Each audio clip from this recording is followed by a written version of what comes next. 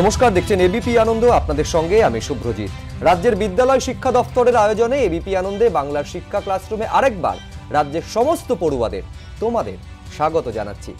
এখন যদি তোমাদের স্কুল চলতো, মানে যদি লকডাউন না হয়ে করোনার প্রকোপ না থেকে সবকিছু যদি স্বাভাবিক থাকতো, তাহলে তোমরা স্কুলে যে যে চ্যাপ্টারগুলো পড়তে সেগুলো তো এখানে তোমাদের পড়াবেন শিক্ষক শিক্ষিকারা। আর সেই মতো আজ আলোচনার বিষয় দশম শ্রেণীর ইতিহাস এবং দ্বাদশের কম্পিউটার অ্যাপ্লিকেশন। ইতিহাসে আজ পড়ানো হবে early stages of collective action, অর্থাৎ সংঘবদ্ধতার গোড়ার কথা, এই বিষয় নিয়ে। আর যারা তোমাদের এই বিষয়ের উপর ক্লাস করাবেন, শুরুতেই সেই শিক্ষকদের সঙ্গে তোমাদের পরিচয় করিয়ে দিই। আমাদের সঙ্গে আলোচনায় রয়েছেন ব্যারাকপুর গভর্নমেন্ট হাই স্কুলের শিক্ষক সত্যজ্যোতি মজুমদার, নমস্কার, এবং রয়েছেন বিধাননগর গভর্নমেন্ট হাই স্কুলের সুরজিৎ ধর। আমি দুজনকেই স্বাগত জানাচ্ছি এবং স্বাগত জানাচ্ছি অবশ্যই তোমাদের যারা টেলিভিশন সেটের ওপারে রয়েছে। আজকের বিষয় সংক্রান্ত যে কোনো প্রশ্ন যদি তোমাদের থাকে, তোমরা প্রশ্ন করতে পারো, ফোন করতে পারো 033246055572 এবং 5573 এই দুটি নাম্বারে। আমি শুরুতে সুরজিৎ স্যারের কাছে আসতে চাইবো। স্যার, আমরা মোটামুটি সবাই কম বেশি ইতিহাস পড়েছি, কিন্তু আমার মতন যারা ধরুন ইতিহাস চর্চার সঙ্গে প্রতিদিন যুক্ত নয়, তারা আজীবন তিনটে ভারতীয় ইতিহাসের সাল মনে রাখবে, কখনো ভুলবে না, ভুলেও ভুলবে না বলা যেতে পারে। সেটা হচ্ছে 1757 সালের পলাশির যুদ্ধ, 1857 সালের সিপাহী বিদ্রোহ এবং 1947 ভারতের স্বাধীনতা দিবস। এই যে সংঘবদ্ধতার গোড়ার কথা, শুরুই তো হচ্ছে সিপাহী বিদ্রোহ বা মহাবিদ্রোহ দিয়ে। আমি যখন এই কিছুক্ষণ আগে, অনুষ্ঠান শুরুর কিছুক্ষণ আগে গুগলে সার্চ করছিলাম স্যার, সিপাহী মিউটিনি, বড় বড় হরফে ভেসে উঠলো ইন্ডিয়ান রেবেলিয়ন। মানে নামে সিপাহী বিদ্রোহ হলেও আপামর ভারতীয় সেই যুদ্ধে কিভাবে নিজেদের একাত্ম করেছিল, এটা থেকেই স্যার বোঝা যায় বোধহয়।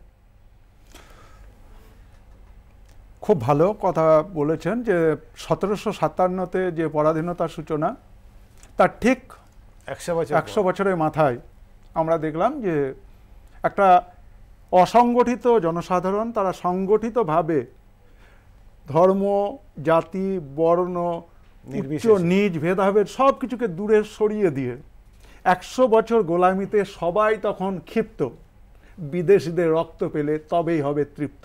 অর্থাৎ আমরা দেখতে পাচ্ছি যে ইংরেজরা আমরা শাসিত শোষিত তাদেরকে কিভাবে নিষ্পীড়ন করেছিল, সেই জায়গা থেকে বাঁচার জন্য মানুষ আস্তে আস্তে অনুভব করেছিল অসংগঠিত থেকে সংগঠিত হওয়া। যার জন্য আমাদের এই অধ্যায়টার নামই রাখা হয়েছে সংঘবদ্ধতার গোড়ার কথা, আর্লি স্টেজেস। আমরা এখানে দেখতে পাচ্ছি যে সিপাহী বিদ্রোহ কিন্তু ব্যাপকভাবে ইংরেজ প্রশাসনের ভিত্তি মূলে নাড়া দিয়েছিল। টার্নিং পয়েন্ট, প্রশাসন যন্ত্রের সব থেকে বড় স্তম্ভ সেনা দপ্তর, সেই সেনা দপ্তর বিদ্রোহ করেছিল। ইংরেজরা বুঝতে শুরু করেছিল তাদের সঙ্গে কিন্তু ভারতের মানুষের একটা শাসক শাসিত একটা দুস্তর ব্যবধান তৈরি হয়েছে। আগে যারা ইংরেজদের ভক্ত ছিল, জমিদার মহারাজা, তারাও কিন্তু ইংরেজ শাসনের অবসান চাইছিল। তাদের কোথাও যেন মনে হচ্ছিল যে তারা দেশমাতৃকার সঙ্গে কোথাও যেন একটা বঞ্চনা করে অন্য কাউকে রাজমুকুট পরিয়ে দিয়েছে, এবং সেখান থেকে কিন্তু আস্তে আস্তে মানুষ সংগঠিত হচ্ছিল। এই প্রসঙ্গে আমি একটা কথা বলবো, এই সংঘবদ্ধতাতে আমরা দেখেছি বঙ্গভাষা প্রকাশিকা সভা প্রথম বাংলা থেকে জাগরণ শুরু হলো। গোখেল কিন্তু সেই সময় খুব ভালো কথা বলেছিলেন, what Bengal things today, the remaining part of India things tomorrow. আমি আরেকটা কথা বলবো, যা বাংলা আজকেও বলে, আগামী দিনে কিন্তু ভারত অনুসরণ করে। বাংলা কিন্তু জগৎসভায় শ্রেষ্ঠ আসন বরাবর নিয়েছে, আজকেও নিয়ে আছে, আগামী দিনেও নেবে। এবং সেক্ষেত্রে এই মহাবিদ্রোহতে বাংলার অবদানও ছিল বিপুল। অবশ্যই, বাংলা থেকেই তো বিক্ষোভটা শুরু হয়েছিল। বহরমপুরে প্রথম বিক্ষোভ হয়েছিল, তারপরে ব্যারাকপুর, তারপরে অন্যান্য সেনানিবাস, মিরাট, লখনৌ, এলাহাবাদ, করাচি, বিভিন্ন সেনানিবাসে এটা ছড়িয়ে পড়েছিল সিপাহী বিদ্রোহটা। এই কারণেই দেখছি যে যেহেতু সিপাহীদের মাধ্যমে বিদ্রোহটা ছড়িয়ে পড়ছে, সেই কারণে আমাদের ওখানকার যখন সমকালীন কিছু ইউরোপীয়, কিছু বিদগ্ধ ভারতীয়ও ছিলেন যারা এটাকে সিপাহী বিদ্রোহ, এটাকে নিছক একটা সিপাহী বিদ্রোহ বলতে চাইছেন। এর মধ্যে গণচরিত্রটা তারা কিন্তু লক্ষ্য করেননি বা বলেননি। আপনি যেহেতু চরিত্রের প্রসঙ্গ উত্থাপন করলেন, এই সম্পর্কিত প্রথম প্রশ্নটা আমি একবার নিয়ে নিতে চাইবো। রূপঙ্কর দাস প্রশ্ন পাঠিয়েছে আনন্দনগর এসি রায় উচ্চ বিদ্যালয় থেকে। তার প্রশ্ন, 1857 বিদ্রোহের চরিত্র এবং প্রকৃতি বিশ্লেষণ করো। এরই সম্পর্কযুক্ত পরের প্রশ্নটাও নিয়ে নিতে চাইবো। সুনন্দা বারিকের প্রশ্ন, Shibdas central girls high school, Bankura. তার প্রশ্ন 1857 বিদ্রোহকে কেন সিপাহী বিদ্রোহ বলে আখ্যা দেওয়া হয়? স্যার হ্যাঁ, যেটা বলছিলাম যে যেহেতু এটা সেনানিবাস থেকে শুরু হয়েছে, সমকালীন কিছু বিদগ্ধ ভারতীয় এবং কিছু ইউরোপীয়, যেমন ঈশ্বরচন্দ্র গুপ্ত, তারপরে দাদাভাই নৌরোজি, এনারা হরিশ্চন্দ্র মুখোপাধ্যায়, এমনকি হিন্দু প্যাট্রিয়টের যিনি সম্পাদক ছিলেন, তারাও কিন্তু এটাকে একটা নিছক সিপাহী বিদ্রোহ বলেই অভিহিত করছেন। কিন্তু পরবর্তীকালে আমরা প্রথম দেখছি যে 1857 জুলাই মাসে টরি দলের নেতা ডিসরেলি, যিনি ইংল্যান্ডের পার্লামেন্টে তিনি একটি বক্তৃতা দিয়েছিলেন, তিনি এই বক্তৃতায় সিপাহী বিদ্রোহের উল্লেখ করে বলছেন এই বিদ্রোহ হচ্ছে ইংরেজদের বিরুদ্ধে একটা জাতীয় বিদ্রোহ হয়েছে ভারতে। ওই প্রথম উনি এটাকে জাতীয় বিদ্রোহ বা যে গণচরিত্র রয়েছে সেটাকে তিনি অনুভব করতে পেরেছিলেন এবং পার্লামেন্টে সেটা তিনি ঘোষণাও করেছিলেন। আচ্ছা। এবং তার সঙ্গে তার সমর্থনেও বেশ কিছু ইংরেজ ছিলেন, যেমন আউট্রাম, ডাফ, এনারা ছিলেন। এই জাতীয় যে বিদ্রোহ এটাকে তারা মেনে নিচ্ছেন। ঠিক আছে। এর পরবর্তীকালে ভারতবর্ষের ক্ষেত্রে আমরা দেখি যে এটাকে বীর সাভারকার প্রথম স্বাধীনতা যুদ্ধ হিসাবে আখ্যা দিচ্ছেন, বীর সাভারকার, দামোদর সাভারকার। কিন্তু আমরা দেখতে পাচ্ছি বিখ্যাত বা বিদগ্ধ জাতীয়তাবাদী ঐতিহাসিক রমেশচন্দ্র মজুমদার, তিনি কিন্তু এটাকে এই সাভারকারের মতকে তিনি খণ্ডন করছেন। তিনি কিছু যুক্তিও দিয়েছেন যে কেন এটাকে প্রথম স্বাধীনতা যুদ্ধ বা জাতীয় বিদ্রোহ বলতে তিনি কেন চাইছেন না। তিনি কিন্তু যেরকম তিনি প্রথমে বলেছেন এই বিদ্রোহটা সমগ্র ভারতে ছড়িয়ে পড়েনি, বিশেষ করে পাঞ্জাবের দিকে বা দাক্ষিণাত্যের দিকে বিদ্রোহের প্রভাব খুবই নগণ্য ছিল বলে তিনি মনে করেছেন। তিনি বলছেন যে এই বিদ্রোহে যারা নেতৃত্ব দিয়েছিলেন তাদের লক্ষ্য স্থির ছিল না।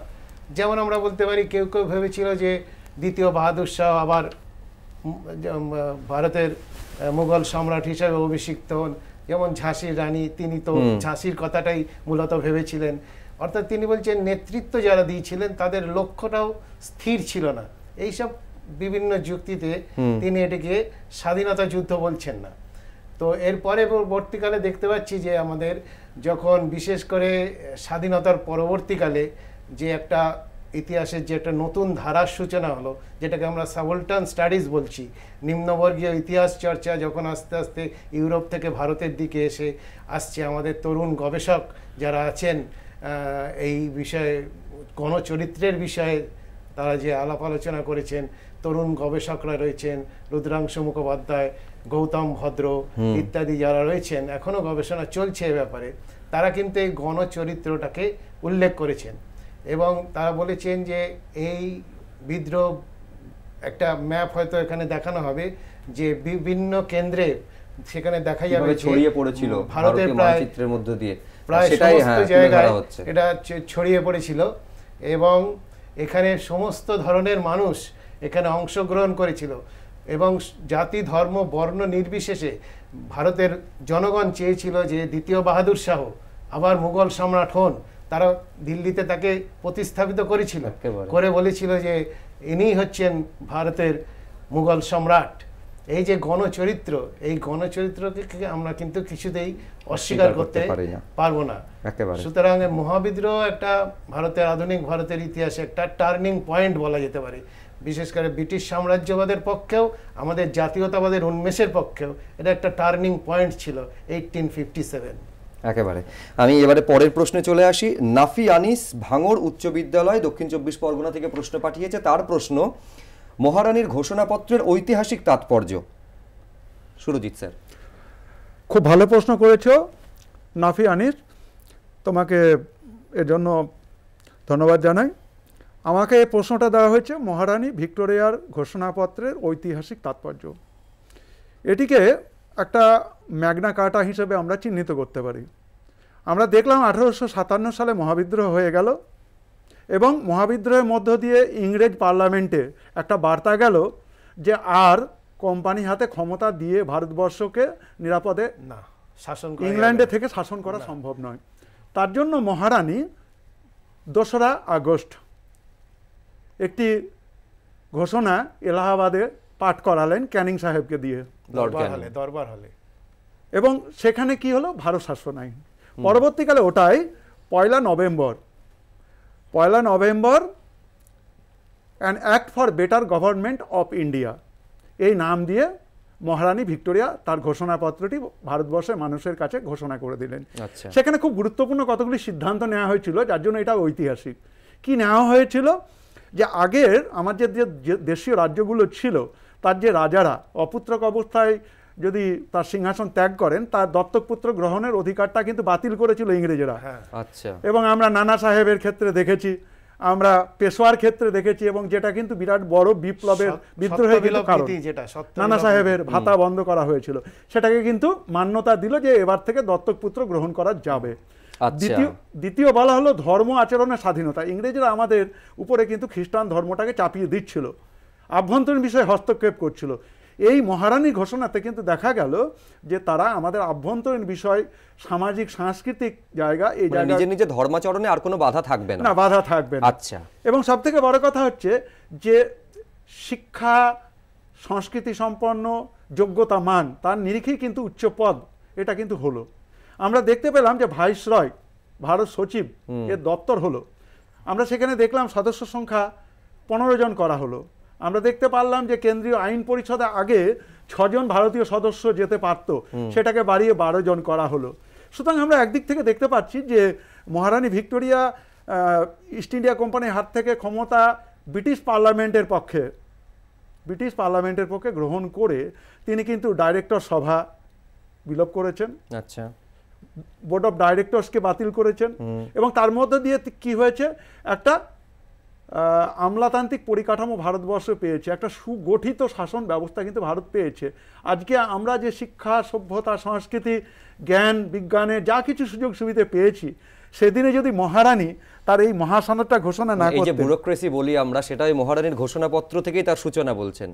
হ্যাঁ, অনেকটাই ফলো আপ হয়েছে যে যদি ভারতীয়রা অংশগ্রহণে প্রশাসনের সুযোগ না পায়, তাহলে তো পরবর্তীকালে তারা এটা আসতে পারবে না। যোগ্যতার নিরিখে যদি আমরা সেই জায়গাগুলোকে পৌঁছে দিতে না পারি, তাহলে কিন্তু ভবিষ্যতে কিন্তু ভারতীয়রা ইংরেজদের সঙ্গে প্রতিযোগিতা করতে পারবে না। আমরা এই অধ্যায়ে দেখব যে ভারত সভা কিন্তু খুব বড় আবেদন করেছিল যে ইংরেজরা কিন্তু যে ইন্ডিয়ান সিভিল সার্ভিসে যাতে করে ভারতীয়রা যেতে না পারে, তার জন্য বয়সসীমা খাটো করেছিল, সেটা কিন্তু প্রতিবাদ করেছিল। ইংরেজরা যদি আমাদেরকে এই মহাসনদের মধ্য দিয়ে আলোকিত না করতো, পরিবর্তনটা না আনতো, তাহলে কিন্তু আমরা এই জায়গায় পৌঁছতে পারতো না। সেদিক থেকে আমরা এটাকে ইতিহাসের একটা গুরুত্বপূর্ণ ঘটনা ঘটলে তাকে আমরা বলি ম্যাগনা কার্টা।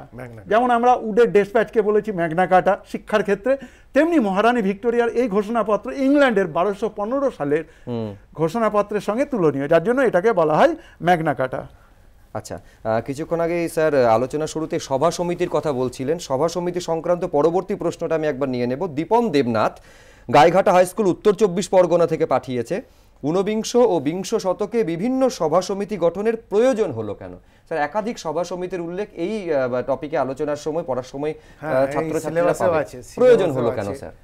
এটা বলতে গেলে 19 শতকে যখন বাংলায় নবজাগরণ হচ্ছে, পাশ্চাত্য শিক্ষার অনুপ্রবেশ ঘটছে, শিক্ষা, সমাজ, ধর্ম সংস্কার হচ্ছে, যে 19 শতকে যে নবজাগরণের অভিঘাতটা আমরা পাচ্ছি, তার থেকেই আমি বলতে পারি যে 19 শতকের দ্বিতীয়ার্ধে জাতীয়তাবাদের উন্মেষ হচ্ছে। দ্বিতীয়ার্ধে না, তার একটু আগেই হয়েছে। দ্বিতীয়ার্ধে জাতীয়তাবাদের উন্মেষ হচ্ছে। জাতীয়তাবাদের উন্মেষ বলতে যে ইংরেজরা দীর্ঘ 100 বছর ধরে আমাদের দেশকে শাসন করছে, তাদের যে শোষণ, তাদের যে বঞ্চনা, তাদের যে অত্যাচার, এই সম্পর্কে ভারতবাসী কিন্তু আস্তে আস্তে সচেতন হতে শুরু করছে। তো এবারে দেখা যাচ্ছে যে সচেতন মানে কি, আমাকে ব্রিটিশের বিরুদ্ধে বা ইংরেজদের বিরুদ্ধে প্রতিবাদ করতে হবে, আমাকে আন্দোলন করতে হবে। তা আমি ঘরে বসে তো আন্দোলন করতে পারবো না, আমার একটা প্ল্যাটফর্ম চাই। সেই প্ল্যাটফর্মটার জন্যই আমরা দেখতে পাচ্ছি এই সময় অনেক সভা সমিতি গড়ে উঠছে। অনিল শীল এমার্জেন্স অফ ইন্ডিয়ান ন্যাশনালিজম বলে একটা বই লিখেছিলেন, ঠিক এই সম্পর্কেই তিনি এই 19 শতককে সভা সমিতির যুগ বলছেন। এবং আমরা দেখতে পাচ্ছি যে বঙ্গভাষা প্রকাশিকা সভা বাংলায় যেটা তৈরি হচ্ছে, সেটাকে আমরা প্রথম রাজনৈতিক সংগঠন বলতে পারি। কিন্তু দেখা যাচ্ছে যে খুব একটা জোরালো প্রতিবাদ বা খুব একটা জোরালো আন্দোলন এই সভা কিন্তু করতে পারিনি, তাই এর প্রাসঙ্গিকতা ফুরিয়ে গেছিল। আমাদের যে দশম যে উদ্দেশ্য নিয়ে সভা সমিতিগুলো তৈরি করা হয়েছিল, সেই উদ্দেশ্য কতটা সাধিত হয়েছিল সেটা নিয়ে স্যার বিতর্ক আছে, বিতর্ক আছে, বা তারা এনারা করতেও পারেনি। কারণ এই যে সভা সমিতিগুলো তৈরি হয়েছিল এগুলো কিন্তু সবই শিক্ষিত মধ্যবিত্ত, যে ইউরোপীয় জ্ঞান বিজ্ঞানের যে শিক্ষিত মধ্যবিত্ত সম্প্রদায়ের, যেটাকে আমরা একটু এলিট শ্রেণী বলছি, তারাই কিন্তু এর নেতৃত্বে ছিলেন। এরা কিন্তু এদের যে সমস্যা বা এদের যে অধিকারের কথা, এদের সঙ্গে সাধারণ মানুষের বা দরিদ্র মানুষের যে অভিজ্ঞতা সেটা কিন্তু মেলে না। সেই কারণেই আন্দোলনটাকে এরা ঠিক একটা ফলপ্রসূ করতে পারেননি। এরপরে আমরা জমিদার সভা দেখলাম। এখানে জমিদার সভায় দেখছি যারা ছিলেন নেতৃত্বে, রাধাকান্ত দেব ইত্যাদিরা, তারা কিন্তু জমিদার শ্রেণীর স্বার্থ রক্ষার কথাই বলছেন, চিরস্থায়ী বন্দোবস্ত প্রবর্তনের কথা বলছেন, পুলিশ বিচার রাজস্ব বিভাগের কিছু সংস্কারের কথা বলছেন। তারপরে যে দেখছি হিন্দু মেলা আমাদের সিলেবাসে রয়েছে। হিন্দু মেলায় দেখা যাচ্ছে যে হিন্দু মেলা তৈরি হয়েছিল ঠিকই, কিন্তু এখানেও রাজনৈতিক আন্দোলনের কথা খুব একটা স্পষ্ট হলো না। এরা দেশাত্মবোধ প্রচারের দিকে বেশি মনোনিবেশ করলো। এরপরে 1876-এ দেখছি ভারত সভা তৈরি হচ্ছে। ভারত সভা কিন্তু বলতে গেলে যে রাজনৈতিক যে আন্দোলন, প্রতিবাদ, ভারত সভা সুরেন্দ্রনাথ, শিবনাথ শাস্ত্রী, আনন্দমোহন বসু, এরা কিন্তু প্রকৃতপক্ষে যে ব্রিটিশের দমন পীড়নমূলক যে নীতি, অস্ত্র আইন দেখতে পাই, নাট্যাভিনয় নিয়ন্ত্রণ আইন দেখতে পাই, সংবাদপত্র নিয়ন্ত্রণ আইন দেখতে পাই, তারপর স্যার যেটা বলছিলেন আইসিএস যাতে দিতে না পারে ভারতীয়রা, বয়সটাকে বাড়িয়ে দেওয়া হচ্ছে যাতে ভারতীয়রা এটা অংশগ্রহণ না করতে পারে। এই যে ব্যাপারগুলো, এখানে কিন্তু প্রতিবাদ, এই ভারত সভা প্রথম মানে বলতে গেলে প্রতিবাদ শুরু করেছিল। অর্থাৎ আপনি বলছেন ব্রিটিশদের যে দমন নীতি তার বিরুদ্ধে জোরালো প্রতিবাদের সুরটাই ভারত সভা থেকেই মূলত উঠেছিল। তবে কি এই সময়কার যারা নেতা নেত্রী ছিলেন তারা কিন্তু ব্রিটিশ শাসন চলে যাক বা অবসান হোক এটা কিন্তু তারা চাননি। তারা চেয়েছিলেন যে ব্রিটিশরা থাকুক, ব্রিটিশরা যথেষ্ট ভারতীয়দের পক্ষে মঙ্গলজনক, কারণ বিভিন্ন সংস্কার হচ্ছে, বিভিন্ন শিক্ষা সংস্কার, সমাজ সংস্কার এদের হাত দিয়েই আসছে, কিন্তু ভারতীয়দের স্বার্থ রক্ষা করে এরা কিছু পদক্ষেপ গ্রহণ করুক, এটাই এরা চেয়েছিলেন। সত্য স্যারের কথার সঙ্গে একটু আমি যোগ করে দিই, সেটা হচ্ছে যে ভারত সভার সব থেকে বড় সেটা হচ্ছে কিছুটা মানুষের মন জয় করেছিল। কিরকম 1859 সালের রেন্ট অ্যাক্ট, এটা কিন্তু মানুষের মনে কিন্তু প্রভাব ফেলেছিল, ভারত সভা সম্পর্কে একটা ইতিবাচক কিন্তু মনোভাব নিয়ে এসেছিল। দ্বিতীয় আর একটা জিনিস হচ্ছে যে আসামের যে চা বাগানগুলো ছিল এবং সেখানে যারা কুলি, একদম খেটে খাওয়া দিন আনা মজুর, তাদের কথা কিন্তু আমরা ভারত সভার মধ্যে দিয়ে হাইলাইটে পেয়েছি। আমরা ভারত সভার অ্যাক্টিভিটির মধ্যে আমরা কিন্তু এটা পেয়েছি যে লর্ড লিটনের যে অস্ত্র আইন এবং সংবাদপত্রের স্বাধীনতা, সেটা কিন্তু ভারত সভা এত জোরদার আন্দোলন করেছিল যে হয়তো অস্ত্র আইনটাকে বহাল রেখে দিয়েছিল, কিন্তু দেশীয় ভাষার সংবাদপত্র আইনটা কিন্তু ফিরিয়ে নিতে বাধ্য। আরেকটা বিষয় এখানে আমি স্যার আসতে চাইবো, সেটা হচ্ছে ইতিহাসের শিক্ষক হিসাবে আপনি অনেক ভালো জানবেন যে কোনো সময়ের একটা প্রতিফলন হচ্ছে সেই সময়কার আর্ট এবং লিটারেচার, সাহিত্য এবং শিল্পকর্ম, সেটা 19বিংশ শতাব্দী হোক বা হালের 21বিংশ শতাব্দী, মানে আর্ট এবং লিটারেচার কার্যত আয়না হয়, আয়নায় সেই সমাজের প্রতিফলন হয় বা সমাজকে আয়না দেখায়, সমালোচনা হয়। এখানে কিভাবে সেটা কতটা প্রাসঙ্গিক, কিভাবে আমরা সেটা ঠিক বলেছেন। অনেকদিন আগে একজন ইংরেজ সাহিত্যিক এডওয়ার্ড বিউলার লিটন, তিনি একটা খুব দামি কথা বলেছিলেন, আমরা প্রত্যেকে ছোটবেলাতে পড়েছি, এখনো বলি, pen is mightier than sort, pen is mightier than sort, ওসির থেকে মসির শক্তি বেশি। ব্যাস। তো সেখানে আমরা দেখলাম তার দুটো দিক আছে, কেউ ভালো লিখে দিতে পারে, কেউ ভালো ছবি দিয়ে বোঝাতে পারে। আমাদের কিন্তু এই অধ্যায়ে দুটো জায়গা আছে, একটা হচ্ছে লেখা এবং রেখায়। আচ্ছা, লেখার মধ্যে আমরা দেখতে পাবো যে বঙ্কিমচন্দ্রের আনন্দ মঠ আমাদের পাঠ্যাংশে রয়েছে, এছাড়াও দুর্গেশ নন্দিনী রয়েছে, সীতারাম রয়েছে, কমলাকান্ত রয়েছে, এগুলো রয়েছে। আমরা দেখতে পাবো স্বামী বিবেকানন্দের বর্তমান ভারত। আচ্ছা, আমরা দেখতে পাবো রবীন্দ্রনাথ ঠাকুরের গোড়া। আচ্ছা, গোড়ার প্রসঙ্গ যেহেতু তুললেন, এই সংক্রান্ত প্রশ্ন রয়েছে, আমি একবার নিয়ে নিই স্যার আপনার অনুমতি নিয়ে। Niloy Chakraborty, Andi LCC high school, Murshidabad, তার প্রশ্ন, গোড়া উপন্যাস কিভাবে জাতীয়তাবোধের বিকাশে সাহায্য করেছিল? স্যার, নিলয়কে শুভেচ্ছা জানাচ্ছি এই জন্য যে অত্যন্ত গুরুত্বপূর্ণ এবং খুব ভিতর থেকে তুমি প্রশ্নটা করেছো। আমাদের গোড়া উপন্যাস তোমাদেরকে পুরোটা পড়ানোর সুযোগ হয় না, কিন্তু গোড়া উপন্যাসের ঐতিহাসিক প্রেক্ষাপট এবং জাতীয়তাবাদ এটা তোমাদেরকে আমরা পড়াই। দেখো ওখানে রবীন্দ্রনাথ ঠাকুরের গোড়া আমরা দেখিয়েছি স্লাইডে। এই গোড়া যখন লেখা হলো এবং একই সঙ্গে তার 5 বছরের মধ্যে রবীন্দ্রনাথ লিখছেন ঘরে বাইরে। ঘরে বাইরেতে কিন্তু একটা শব্দ ছিল, মোদের বেত মেরে কি মা ভোলাবি, আমরা মায়ের সেই ছেলে, দেখে রক্তারক্তি বাড়বে শক্তি, কেউ পালাবে মাকে ফেলে। রবীন্দ্রনাথ কিন্তু সেদিনে বাংলার বুকে কিন্তু যুব সমাজের মধ্যে কিন্তু একটা আগুনের স্ফুলিঙ্গটাই করেছিলেন। সেখানে আমরা দেখতে পাচ্ছি যে গোড়া সে কিন্তু আইরিশ, তার সত্ত্বেও বিভিন্ন গ্রামে চিকিৎসার ব্যবস্থা করতে করতে করতে করতে কিন্তু সাধারণ মানুষের সঙ্গে মিশতে মিশতে গোড়া কিন্তু বুঝেছিল ভারতবর্ষটা কি, ভারতবর্ষটা কি, এবং সেই ভারতবর্ষ কি এটা দেখতে গিয়েই সে কিন্তু বলতে বাধ্য হয়েছিল যে ব্রাহ্মণেতা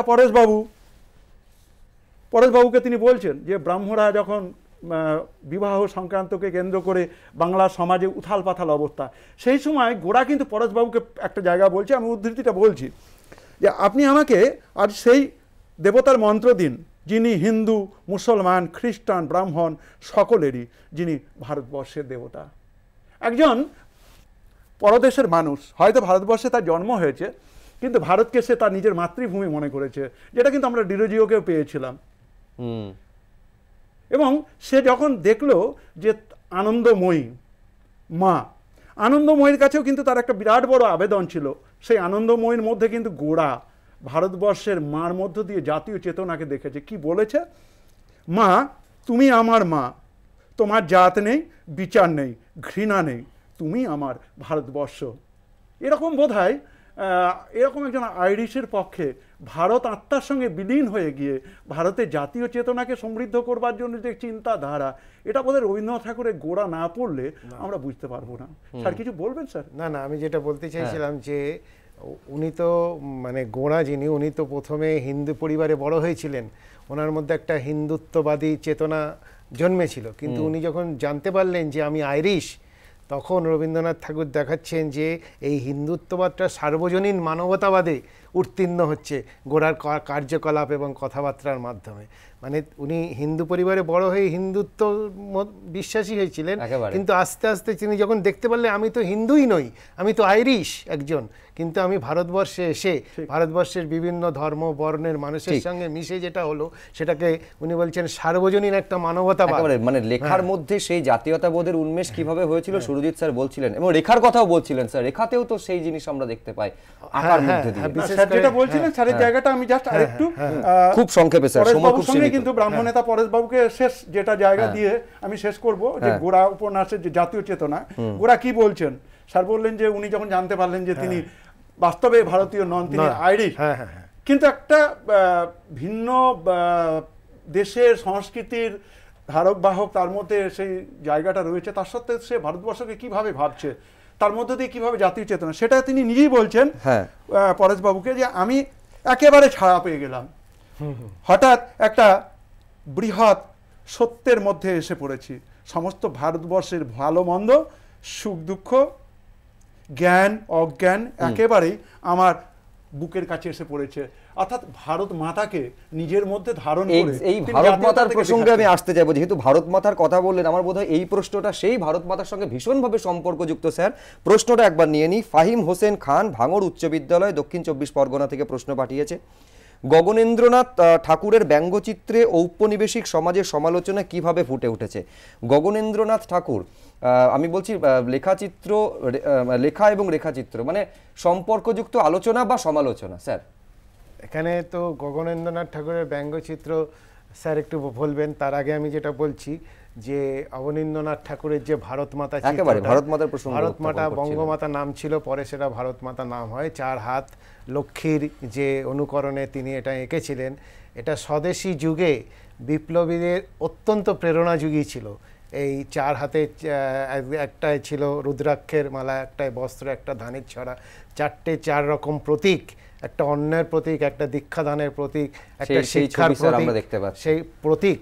এই যে ছবি, এই স্বদেশী আন্দোলনে এই ছবি স্বদেশী যুগের বিপ্লবীদের অত্যন্ত উদ্বুদ্ধ করেছিল, এবং ভগিনী নিবেদিতা এই ছবির অনেকগুলো কপি করেছিলেন, কপি করে বিভিন্ন দিকে ছড়িয়ে দিয়েছিলেন, যাতে এই ছবিতে যে ব্রিটিশের বিরুদ্ধে যে আন্দোলন, সেই জাতীয়তাবোধ, যে স্বদেশ প্রেমের যে চিন্তা মানুষের মধ্যে জাগ্রত হতে পারে, এই ভারত মাতার চিত্রটি অত্যন্ত গুরুত্বপূর্ণ ছিল স্বদেশী যুগে।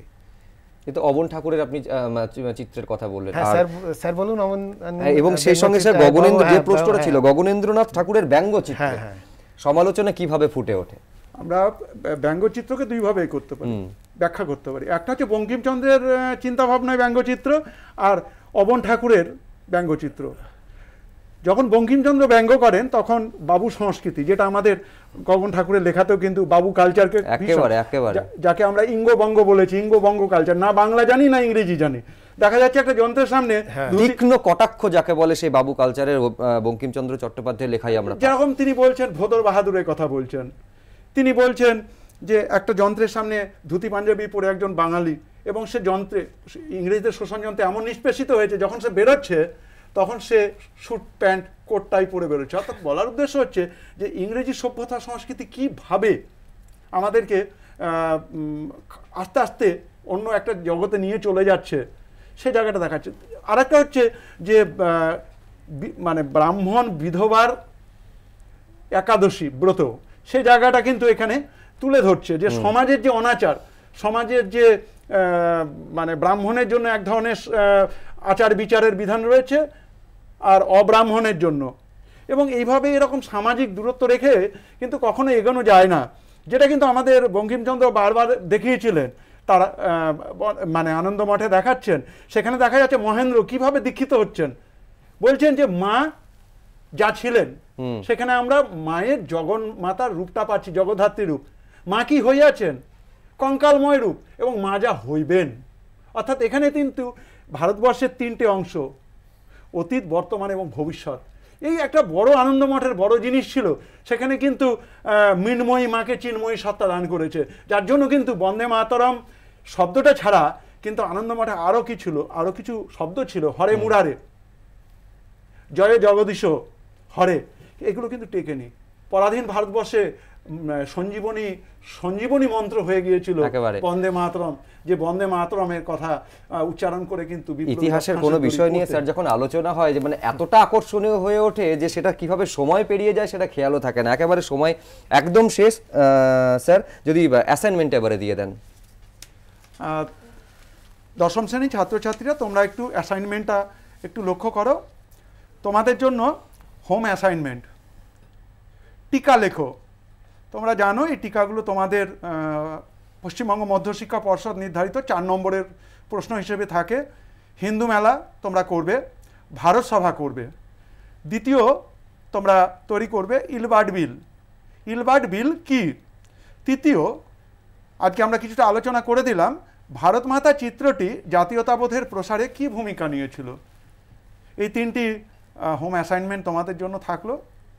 এই পর্বে আলোচনা দ্বাদশ শ্রেণীর মডার্ন কম্পিউটার অ্যাপ্লিকেশন এই নিয়ে। যারা তোমাদের আজকে ক্লাস করাবেন, 2 শিক্ষকের সঙ্গে পরিচয় করিয়ে দিই তোমাদের। আমাদের সঙ্গে আলোচনায় রয়েছে নাকতলা হাই স্কুলের টিচার আশিস চট্টোপাধ্যায় এবং হিন্দু স্কুলের শিক্ষক পার্থ রায়। আমি দুজনকে স্বাগত জানাচ্ছি। আরেকবার তোমাদের সকলকে স্বাগত জানাচ্ছি। যারা টেলিভিশনের ওপারে রয়েছে, বিষয় সম্পর্কিত প্রশ্ন তোমরা করতে পারো 033246055725 5573 এই দুটো নাম্বারে। টেলিভিশন স্ক্রিনের নিচে সেই নাম্বার ইতিমধ্যেই দেওয়া শুরু হবে। আমি যেটা শুরুতেই আশিস স্যারের কাছে আসতে চাইবো। স্যার দেখুন, এখন লকডাউনের পিরিয়ডের মধ্যে বেশিরভাগ ক্ষেত্রে ওয়ার্ক ফ্রম হোম হচ্ছে এবং গোটা অফিস কার্যত কম্পিউটারের মধ্যে চলে এসেছে, এবং যারা ব্যবহার করেন কম্পিউটার, ল্যাপটপ, মোবাইল বেশিরভাগই ব্যবহার করেন, অনেক বেশি নির্ভরতা তার উপর বেড়েছে। কতটা সহজ হয়ে গেছে দুনিয়া, একটা ক্লিকেই সব কিছু হয়ে যাচ্ছে। মানে জীবনটা কম্পিউটারের দৌলতে বলা যেতে পারে খুব সহজ সরল হয়ে গেছে। কিন্তু আপাত দৃষ্টিতে যতটা সহজ, তার টেকনোলজি বলুন, কার্যপ্রণালী বলুন, তার পেছনে বিজ্ঞান বলুন, ততটাই তো জটিল স্যার। দেখো, এখন আমরা যেটা মেইন ব্যাপারে যেটা আছে, আমরা ফেসবুক শুনেছি, হোয়াটসঅ্যাপ শুনেছি, মোবাইলের খুঁটিনাটি অনেক কিছু কথা আমাদের মুখে আসে, কিন্তু এ সম্বন্ধে ব্যাপারটা সম্বন্ধে হয়তো অনেকেই জানি না। ব্লুটুথ কি, ইনফ্রারেড কি, ওয়াইফাই কি, এই যে তো জিনিসগুলোর সম্বন্ধে ভীষণ অ্যাপ্লিকেশন সবাই করে, এই শব্দবন্ধগুলোর সঙ্গে পরিচিত সব, ইয়েস, এর সম্বন্ধে জানি, কিন্তু টেকনোলজি এগুলো অতটা। একটা ফোনে কথা বললেও সেই কথাটা কি করে হঠাৎ করে আমেরিকা চলে গেল, কি করে হয়তো অন্য জায়গায় চলে গেল, সেই ভেতরের যে মাঝের যে বিজ্ঞান, মাঝের যে সায়েন্স, সেই সায়েন্সটাকে আমাদের খুঁজতে হবে।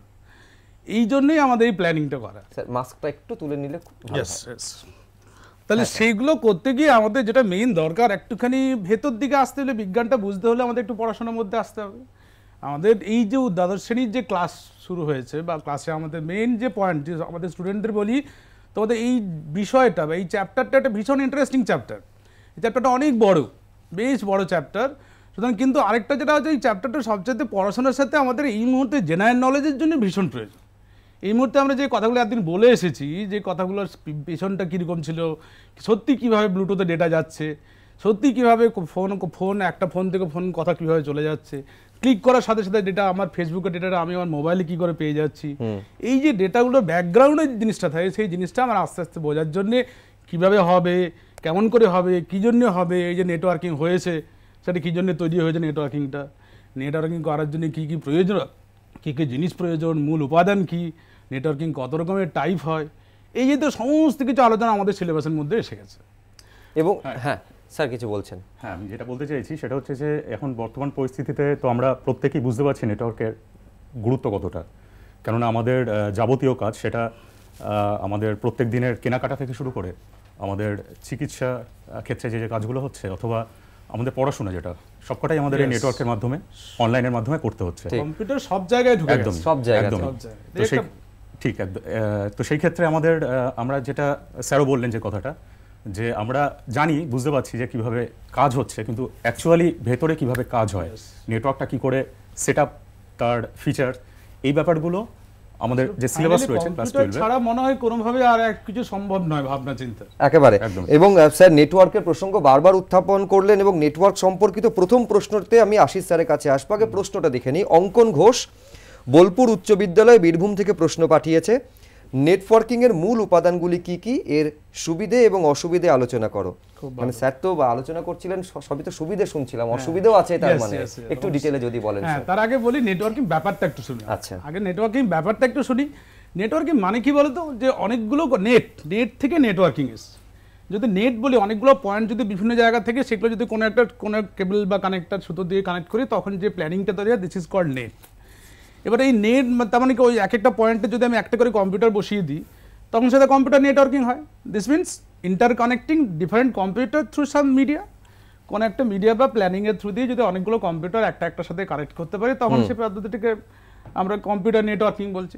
এই প্রচুর সুবিধাগুলো আমরা প্রথমেই অনেক কিছু বললাম, সেটা আমরা সবাই জানি। কম্পিউটার নেটওয়ার্কিং ছাড়া এখন কিছু সম্ভবই না। সব কিছু ধরো নেট ব্যাঙ্কিং থেকে আরম্ভ করে বিভিন্ন শপিং মল, আমরা যে ক্লাস করছি আজকে একসাথে সবাই বাড়িতে বসে দেখতে পাচ্ছি, বিভিন্ন লিঙ্ক কি করে আমরা। আমি স্যার একটা শুধু ইন্টারাপ্ট করি, অসুবিধে কথা তো আপনি বলবেন, মানে আমরা যারা ব্যক্তিগত জীবনে অসুবিধাটা দেখতে পাই, সেটা হচ্ছে ব্যাংকে গেলে হয় লিঙ্ক ফেলিওর কিংবা নেটওয়ার্ক ফেলিওর, ঘন্টার পর ঘন্টা আমাদের বসে থাকতে হয়, সেটা বোধহয় একটা অসুবিধা। হ্যাঁ, সেটা তো অবশ্যই অসুবিধা, সেটা বিভিন্ন সময় আমাদের অসুবিধার মধ্যে পড়তে হয়। সেই অসুবিধা, আসলে অসুবিধাটা সেই তুলনায় অনেক কম, এই জন্য আমরা অসুবিধাগুলো কাছের মধ্যে মানে অ্যাকসেপ্টেবল করি না আর কি। আচ্ছা, সুবিধাটা এতই বেশি, যেমন এই মুহূর্তে দেখুন লকডাউনে বাড়িতে বসে আছে, যদি ইন্টারনেট যদি না হতো তাহলে তো আমরা আরো বেশি লক হয়ে যেত একেবারে। ফলে ব্যাপারটা এত বেশি অ্যাডভান্টেজিয়াস হয়ে গেছে, সেই জায়গাতে ডিসঅ্যাডভান্টেজের ব্যাপারটা ভীষণই কম।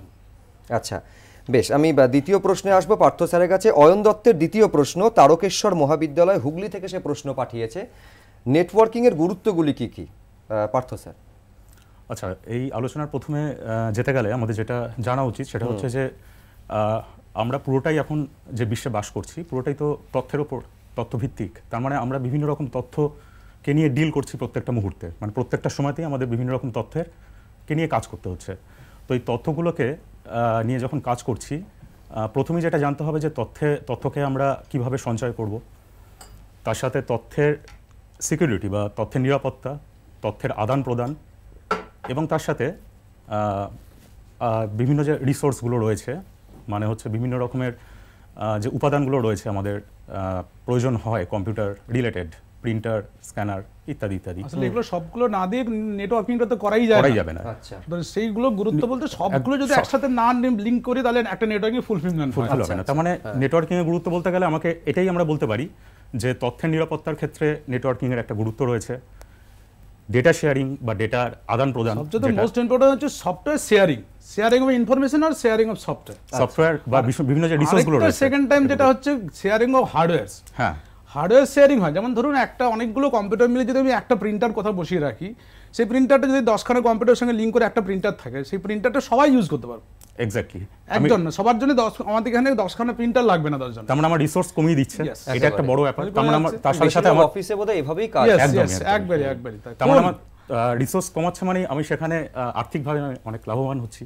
তাহলে গুরুত্ব বলতে গেলে এই জায়গাগুলোই বলতে হবে, তথ্যের নিরাপত্তা, তথ্যের আদান প্রদান। টেলিফোন এক্সচেঞ্জ ধরুন, টেলিফোন এক্সচেঞ্জ যেটা চলছে, একটা ফোন এক্সচেঞ্জের লোক ছাড়া অটোমেটিক কম্পিউটার বিভিন্ন জায়গায় পৌঁছে সেটাকে ট্রান্সফার করে দিতে পারছে।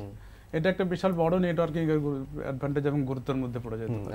স্যার কিছু বলছিলেন? হ্যাঁ, আমি এই কথাগুলোই বলতে চাইছিলাম যে তথ্যের মূলত তথ্যের উপর নির্ভর করে পুরোটা আসছে। তো তথ্যের নিরাপত্তা, তথ্যের কিভাবে আমি আদান প্রদান করব, বা বিভিন্ন রকমের যে রিসোর্স শেয়ারিং যে কথাটা আগেও বললাম, তো এগুলো সবই আমাদের নেটওয়ার্কিংয়ের গুরুত্বের মধ্যে আমাকে বলতে হবে। আচ্ছা, আমি এবার পরের প্রশ্নে চলে আসি। আমি পরপর দুটো প্রশ্ন নেব কারণ সম্পর্কযুক্ত বলে মনে হয়। অয়ন দত্তেরই পরের প্রশ্ন, অ্যানালগ এবং ডিজিটাল কমিউনিকেশনের মধ্যে পার্থক্যগুলি কি কি? অ্যানালগ এবং ডিজিটাল কমিউনিকেশনের মধ্যে পার্থক্যগুলি কি কি? আরেকটি প্রশ্ন এই সঙ্গেই সম্পর্কযুক্ত, অন্তরা ভট্টাচার্য এই প্রশ্ন পাঠিয়েছে শান্তিনগর বিদ্যামন্দির, পশ্চিম বর্ধমান থেকে। তার প্রশ্ন, ডিজিটাল সিগন্যাল কি কি অঙ্কের সমন্বয়ে গঠিত? স্যার, অ্যানালগ সিগন্যাল আর ডিজিটাল, দেখো আমরা যে ডেটা ট্রান্সমিশন করি, এক জায়গা থেকে ডেটা এক জায়গায় পাঠাবো, সেই পাঠানোর জন্য মেন একটা কোনো প্ল্যানিং দরকার হয়তো, সেটা যে কোনো জায়গায় ডেটা পাঠানোর জন্য দরকার হয় সিগন্যাল। দুটো সিগন্যালের থ্রুতে আমরা জানি, একটা অ্যানালগ সিগন্যাল, একটা digital signal. Analog signal means radio signal, যার থ্রুতে রেডিও ট্রান্সমিশন হচ্ছে। রেডিও সেন্টার থেকে কোনো কথা, রেডিও আকাশবাণী ভবন বা যে কোনো জায়গাতে কোনো একটা গান, সিনেমা কিছু ট্রান্সমিশন হচ্ছে, অথচ আমার বাড়িতে আমরা শুনতে পাচ্ছি। আসছে কোথায়, কীভাবে আসছে, তার একটা প্ল্যানিং থাকে। সেই প্ল্যানিংটা পুরো রেডিও সিগন্যাল থ্রু দিয়ে এটা চলে, অ্যানালগ সিগন্যালের থ্রু দিয়ে। এবার আমরা যদি কম, যেমন ধরুন এই যে ড্রয়িংটা করলেন, এটা যে অ্যানালগ সিগন্যালের ড্রয়িং, এটা সাইন কার্ভ, ওয়েভের মতন দেখতে পাচ্ছি, একবারে উপর ওয়েভের মতো যেটা থাকছে, সেটা অ্যানালগ সিগন্যাল। এবারে নেক্সট হচ্ছে ডিজিটাল সিগন্যাল। কম্পিউটারে যেটা হয়, কম্পিউটার থ্রু দিয়ে যে সিগন্যালটা আসে বা কম্পিউটার যে সিগন্যালটাকে ট্রান্সফার করে, দিস হচ্ছে ডিজিটাল সিগন্যাল। এটা ডিসক্রিট ওয়েতে হয় এবং অনেক অ্যাকুরেট হয় বিশাল বিষয়। ফলে এখন যেটা হয়েছে, আমাদের দুটো কম্পিউটার থেকে, আমাদের আলোচনার মেন বিষয় দুটো কম্পিউটার। এখন আমরা রেডিও সিগন্যাল নিয়ে ভাবছি না, আমাদের টোটাল সিলেবাসে যা কিছু আছে দুটো বা তিনটে বা চারটে পাঁচটা কম্পিউটারকে সাথে কানেক্ট করার জন্য। তখন ডেটা ট্রান্সফার হবে ডিজিটালের থ্রু দিয়ে। সেটা হচ্ছে দেখা যায় দুটো প্ল্যানিং, একটা অ্যানালগ সিগন্যাল আর ডিজিটাল সিগন্যাল। অ্যানালগ সিগন্যাল যেমন সাইন কার্ভের মতো হয়, ডিজিটাল সিগন্যাল যে নিচে যেটা সার আঁকলেন সে একই টাইপের ডিসক্রিট ওয়েতে হয়। Analog signal mixed into the air, digital signal doesn't mixed into the air. আচ্ছা না স্যার, একটু যদি বুঝিয়ে দেন। প্রশ্নটা ছিল দুটোর মধ্যে পার্থক্য, এর পার্থক্য, দুটোর মধ্যে পার্থক্য, অ্যানালগ এবং ডিজিটাল কমিউনিকেশনের মধ্যে পার্থক্যগুলি কি কি? আচ্ছা, তো অ্যানালগ কমিউনিকেশন স্যার তো বলেছেন, যেটা অ্যানালগ কমিউনিকেশনের ক্ষেত্রে অ্যানালগ সিগন্যালটার উপরেই নির্ভর করে পুরো কমিউনিকেশনটা হয়। আর ডিজিটাল কমিউনিকেশনের ক্ষেত্রে আমরা ডিজিটাল সিগন্যালের ওপর নির্ভর করে কাজটা করি। তো অ্যানালগ সিগন্যাল যেটা রয়েছে, এটা যেহেতু এটা ফর্মটা দেখেই বোঝা যাচ্ছে এটা একটা কন্টিনিউয়াস ফর্ম হয়, তো এই ক্ষেত্রে যে কমিউনিকেশনটা হচ্ছে সেটা নিশ্চয়ই কন্টিনিউয়াস ফর্মই হবে। আর এইখানে ডিজিটাল সিগন্যালের ক্ষেত্রে আমরা ডিজিটাল সিগন্যালটা ডিসক্রিট ফর্মে পাই, এটা ডিসক্রিট ফর্মে থাকে। তো দুটোর মধ্যে পার্থক্য বলতে গেলে আমরা এই জায়গাটা তো বলতে পারি। এটির সঙ্গে আরেকটা প্রশ্ন ছিল স্যার, ডিজিটাল সিগন্যাল কি কি অঙ্কের সমন্বয়ে গঠিত? আচ্ছা, ডিজিটাল সিগন্যালটা আমরা জানি, মানে তোমরা তো ক্লাস 11-এ বাইনারি নাম্বার সিস্টেম পড়ে এসছো, তো খুব ভালোভাবেই জানো ব্যাপারটা যে কম্পিউটার বা যে কোনো এই জাতীয় জিনিস এগুলো বাইনারি বিটের উপর কাজ করে। তো খুব স্বাভাবিকভাবেই ডিজিটাল সিগন্যালও দুটো ভ্যালুর উপরই কাজ করে, 0 এবং 1। তো আমরা বিভিন্ন রকমভাবে এটাকে ডিফাইন করতে পারি।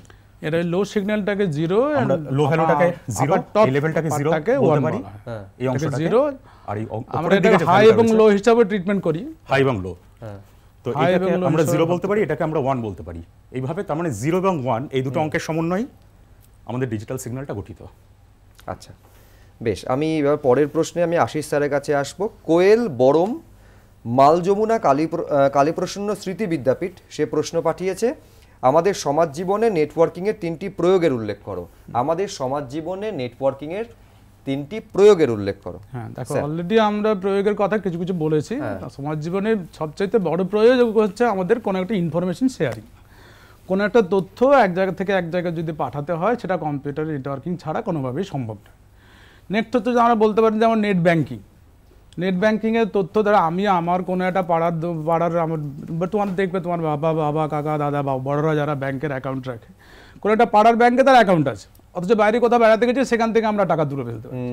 ফলে এই যে ফেসিলিটিটা ভেতরে কি কর্মকাণ্ড হচ্ছে সেটা তো আমরা বুঝতে পারছি। আমরা দিব্যি টাকা কোনো কাউন্টারে ক্যাশ কার্ড দিচ্ছি, কার্ডটা থেকে তো টাকা নেই, ফলে টাকা আমি পেয়ে যাচ্ছি, তো পিছনে ভেতরে কীভাবে কাজটা হচ্ছে প্রথমত এটা বিশাল বড় ব্যাপার। এবং অন্যান্য আরও যেমন ইবুক আমরা পড়ছি, বই বাড়িতে না পড়ে অথচ আমরা ইবুক পেয়ে যাচ্ছি, টোটাল বইটাই আমরা ইন্টারনেটে। এই লকডাউনের মধ্যে ইবুকের প্রচুর ব্যবহার বেড়ে গেছে। ইবুক না হলে হয়তো অনেক পড়াশোনা, যেমন হায়ার স্টাডি পড়াশোনা ধরুন ইবুকের থ্রুতেই চলছে, বিভিন্ন স্যাররা বিভিন্ন ইবুক পাঠাচ্ছেন, বিভিন্ন পিডিএফ পাঠাচ্ছেন। একটু স্যার আপনাকে ইন্টারাপ্ট করছি, একজন পড়ুয়া তার প্রশ্ন নিয়ে ফোন লাইনে রয়েছে, অরণ্য ঘোষ রয়েছে ফোনে। বলো তোমার প্রশ্ন অরণ্য। অরণ্য শোনা যাচ্ছে, তুমি বলো। হ্যাঁ স্যার বলুন। কি প্রশ্ন তোমার?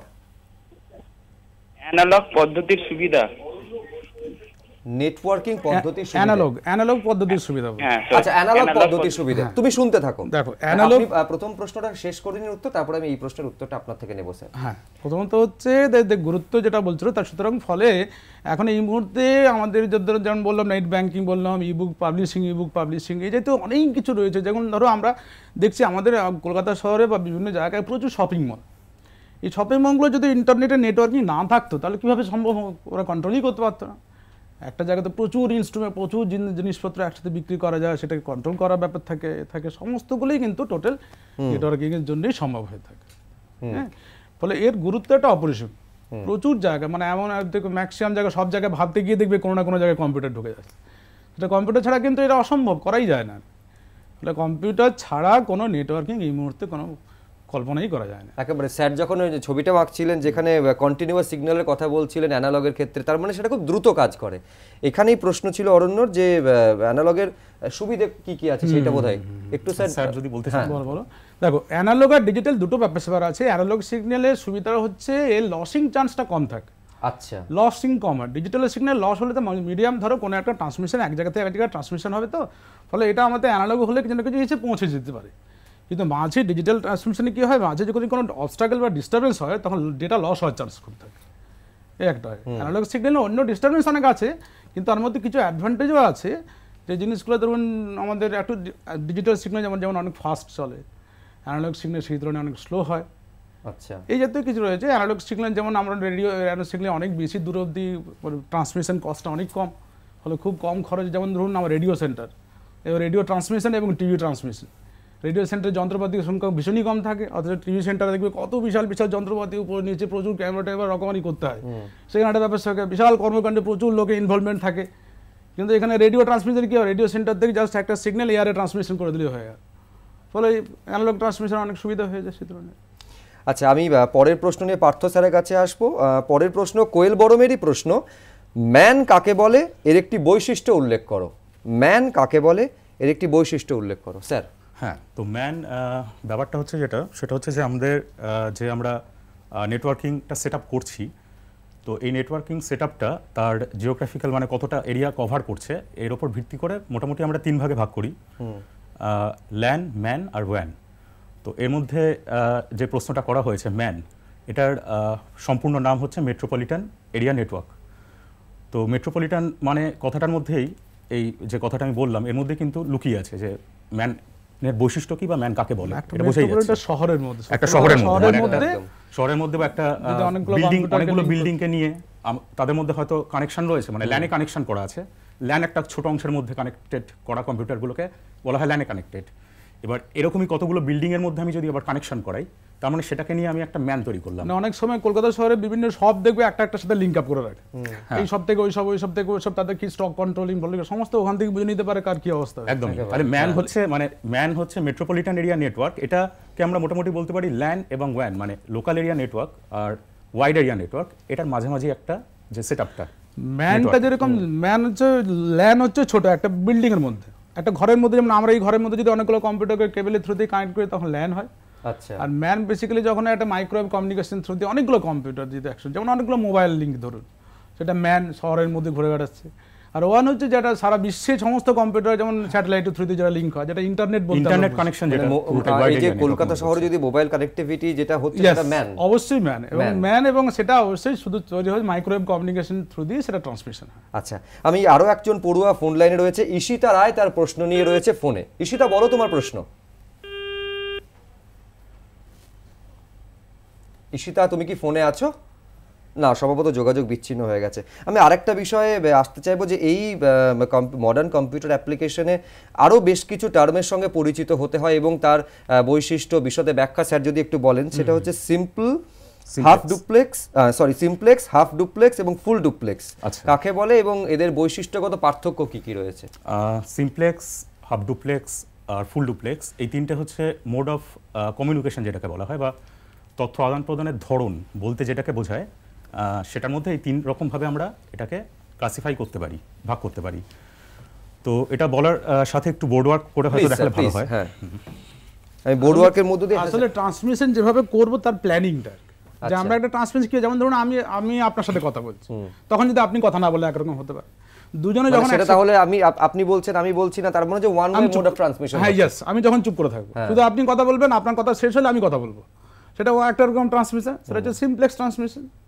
ওয়ান ওয়ে, যেমন ধরুন আমি যদি কম্পিউটার থেকে প্রিন্টারে পাঠাই, প্রিন্টার তো কম্পিউটারকে পাঠাতে পারবে। আচ্ছা, এটা একটা সিমপ্লেক্স। ইয়েস, আমি যেরকম স্টুডেন্টদের জানাচ্ছি, স্টুডেন্ট তো আমাকে জানাতে পারবে না, এটা সিমপ্লেক্স হয়ে গেল, যেমন ওয়ান ওয়ে একদিকে যাবে। আর পরে হচ্ছে হাফ ডুপ্লেক্স। হাফ ডুপ্লেক্স হচ্ছে এখানে, হ্যাঁ, একটু স্যার ডেসক্রাইব করে দিন সিমপ্লেক্সটা। তো এই যে সিমপ্লেক্স, দেখো একটা ডায়াগ্রাম আঁকা হয়েছে, এখানে দেখা যাচ্ছে যে এই দুটো যে কোনো কিছু ডিভাইস হতে পারে, কমিউনিকেটিং ডিভাইস দুটো।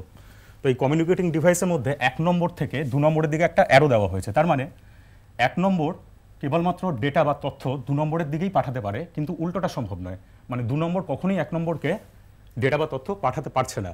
তাহলে এই জাতীয় যদি কমিউনিকেশন সেটআপ থাকে, তাহলে আমরা এটাকে বলবো সিমপ্লেক্স মোড অফ কমিউনিকেশন। যেমন স্যার যেটা বললেন, সেই এক্সাম্পলটা যদি আমরা ধরি, যে আমরা প্রিন্টারে কোনো তথ্য পাঠাচ্ছি সিপিইউ থেকে, কিন্তু উল্টোটা কি সম্ভব? মানে প্রিন্টার থেকে আবার সিপিইউ দিকে আসছে, বা কিবোর্ড থেকে আমি সিপিইউ দিকে পাঠাচ্ছি। তো এই জাতীয় যদি কমিউনিকেশন হয়, তখন সেটাকে বলা হয় সিমপ্লেক্স মোড অফ কমিউনিকেশন। আচ্ছা, এরপর আপনি হাফ ডুপ্লেক্সে যাবেন। আমি সেখানে যাবার আগে ঈশিতা আরেকবার ফোন করেছে, ঈশিতার প্রশ্নটা একবার স্যার নিয়ে নিই। হ্যাঁ ঈশিতা, বলো তোমার প্রশ্ন। আমার প্রশ্ন হচ্ছে স্যার, মানে ইন্টারনেট কাকে বলে, বৈশিষ্ট্য আর সুবিধাগুলো উল্লেখ করো। আচ্ছা, ইন্টারনেট কাকে বলে, বৈশিষ্ট্য। আমি এই প্রশ্নে ঈশিতার উত্তর নেব, তার আগে স্যার একটু যদি আপনি শেষ করে নেন হাফ ডুপ্লেক্স এবং ফুল ডুপ্লেক্স। আচ্ছা, হাফ ডুপ্লেক্সের ক্ষেত্রে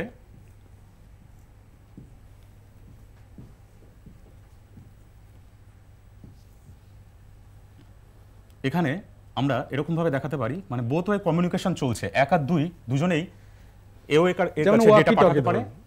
ওয়াকি টকিতে যেভাবে হয় আর কথা, যে আমি যখন কথা বললাম ওদিক থেকে কথা যখন শেষ না হবে তখন ওখানে যাবে না। হ্যাঁ, সেটাই স্যার বলছেন যে দুপাশ থেকে একে অপরের সাথে এক ও 2 এর কাছে ডেটা পাঠাতে পারছে, আবার 2 ও 1 এর কাছে ডেটা পাঠাতে পারছে, কিন্তু একসাথে নয়। যে কোনো একজন একটা সময় অ্যাক্টিভ হচ্ছে। যখন 1 2 কে পাঠাচ্ছে, সে সময় কিন্তু 2 শুধুমাত্র রিসিভ করছে, সেন্ড করতে পারছে না। আবার 2 যখন 1 এর কাছে ডেটা পাঠাচ্ছে, তখন কিন্তু 1 সেটা শুধুমাত্র রিসিভ করছে, ডেটা রিসিভ করতে পারছে, কিন্তু সেই মুহূর্তে 2 এর কাছে কোনো ডেটা সেন্ড করতে পারছে না। ওয়াকি টকি সবচেয়ে বড় এক্সাম্পল। তাহলে এটা এই ধরনের, এটাকে আমরা বলছি half duplex. Last one simultaneously কাজ করছে না, এক এক করে করছে, যে কোনো একটা সময় একটা কাজ করছে। আচ্ছা আচ্ছা। আর যদি ফুল ডুপ্লেক্স বলা হয়, তাহলে জিনিসটা এরকম হবে।